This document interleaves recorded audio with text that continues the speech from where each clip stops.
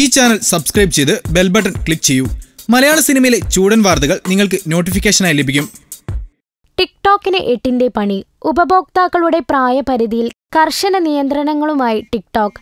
13 വയസ്സിന് താഴെയുള്ള കുട്ടികളെ വീഡിയോ അപ്ലോഡ് ചെയ്യുന്നതിനും അഭിപ്രായം പറയുന്നതിനും പ്രൊഫൈൽ ഉണ്ടാക്കുന്നതിനും സന്ദേശങ്ങൾ അയക്കുന്നതിനും ടിക്ടോക്ക് ഇനി അനുവദിക്കില്ല.